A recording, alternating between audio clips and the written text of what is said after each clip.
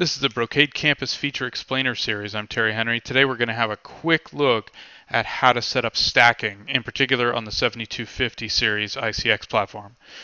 So the first thing is the base model may not come with a 10 gig license. So depending on how you purchase that from the factory, it may have no 10 gig license on it, and just have 8 1 gig SFP ports. It could have the 2-port 10 gig license, or it could have all 8 ports enabled for 10 gig. But in order to enable stacking, that has to be on 10 gig ports, so you have to enable a 10 gig license if you don't have one already. And you should be able to see that through the show license command. So in my case, I actually have a trial license on here, but I have a 2-port 10 gig license on this device. And so if you get that out of the factory, then the default ports 121 and 123 will already be enabled for 10 gig and you'll be ready to go. But if you add that license in the field after the device is already booted, you may have to go into those ports and configure them for 10 gig because they'll be configured for gig by default. If we do a show run here, we'll see that 121 and 123 do not show up. Only 122, 124, 5, 6, 7, and 8 as 1000 in full. So those are set for 10 gig, and we know they are because they're not showing up as an alternate from the default. So those are ready to go, and that's where I have my stack cables, well, not stack cables, but twin-ax cables connected between the two devices. So the next thing I need to do on one and only one device, I need to go into config T and enable it for stacking. So we'll do a config T. We are going to do a stack enable here. And it says stacking is enabled, these units actively participating in stacking, and optical monitoring is not available for 121 and 123. That is an effective stacking. Optical monitoring does not work on those stack ports. So the next thing we need to do, we can exit out of here. We can do a write mem. You don't have to. So the next thing you do is you do a stack secure setup command, and the stack secure setup is just going to go out and it's going to discover the stack for you. So it's going to see all the devices it can see. So it came back with it says that there's a ring topology, so it knows that there's a ring.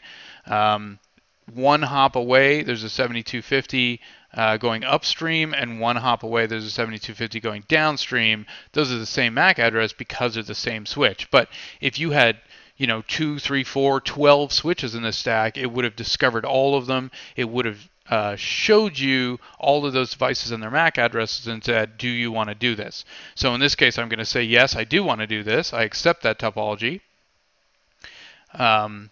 And so then it's asking me if I accept the unit IDs. So I can go in and I can change unit IDs. So for example, before I stack enabled, I could force them to be particular unit IDs. For the most part, I don't need to do that. It's just going to put them in order that it discovers them. So 1, 2, 3, 4, 5, etc. So I'm going to accept that default. And so it now forces an election, and it's going to reboot unit 2. So it's going to basically add that into the stack by blowing the config away and rebooting it, and then I will see those interfaces as the unit number / module number / port number. So unit 1 will be 1/1/1, unit 2 will be 2/1/1, etc.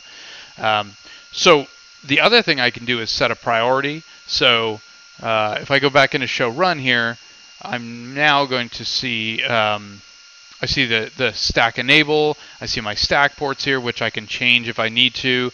I see a stack MAC, and I also see hitless failover enable. So that command and the stack MAC, those are automatically put in as of 8.0.20.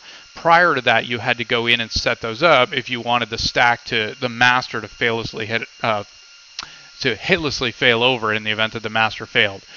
So once those are in, then the stack MAC is not going to change when the master changes, so devices don't have to re-ARP, and it's not going to cause any network disruption when that happens.